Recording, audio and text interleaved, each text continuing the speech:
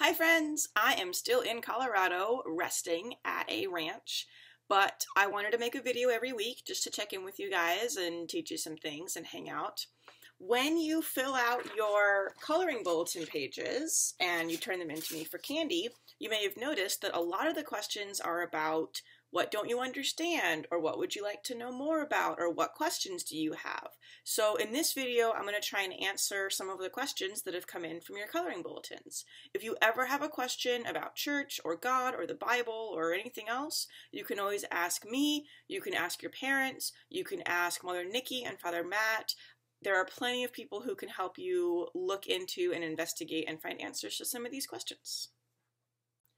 The first question that I got this question a lot when we did Easter and the Passion story. A lot of people wanted to know, why did they kill Jesus? Why were the people so mad at Jesus? Why did Jesus get killed? A lot of people wrote questions like that, and I'll try to explain. So Jesus was talking about God's kingdom. Jesus was talking about living in a way where we listen to God above everybody else. And God is all about forgiveness and justice and peace and mercy. Now, there were powerful people at the time who had used things like violence or hatred or ignorance or stealing. They had used those kinds of nasty things to become powerful. And Jesus was saying, that's not real power. You don't get real power by hurting people or taking their stuff or lying to them. You get real power by being loving and honest and forgiving and peaceful. That's God's story. Now, the people who were already in power, the people who were in charge, the people who had money or had people who listened to them, they weren't really excited about this because Jesus was saying, let's do things differently. Let's have a new world. Let's have a new type of power. And they said, no, thank you. We like having our power. We like having money. We like being able to hurt people. We don't want things to change.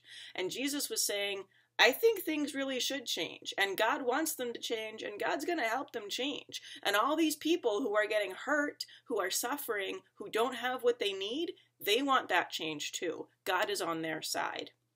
Now, the people who were in power, the people who didn't want things to change, they said, oh, we got to stop this guy. We got to make sure that this doesn't continue to happen. But that's the trick, that's the miracle, that's the surprise of Easter. They thought they were winning. They thought that by killing Jesus, they were taking this whole love, peace, justice thing and making it go away. But it didn't go away because Jesus came back. What Jesus was saying and doing is that God's power, God's love is so much bigger than hatred and violence, even death and killing and hurting and war and disease and stealing and lying and all those nasty things. They tried to use those to hurt Jesus, but it didn't work.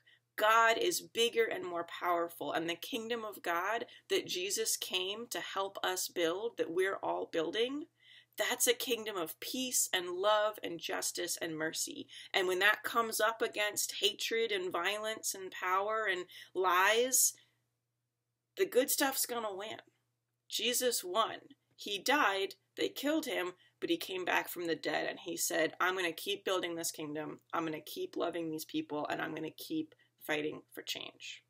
So that's kind of why they killed Jesus, because there are these powers, some people are involved in it, and some of it is just large systems and structures of having kings and having very wealthy people, and they said, we kind of want to keep things the way they are. But they can't. God's kingdom is here. We are building it and we are living in it. And no amount of hatred or anger or sadness or violence is ever going to change that.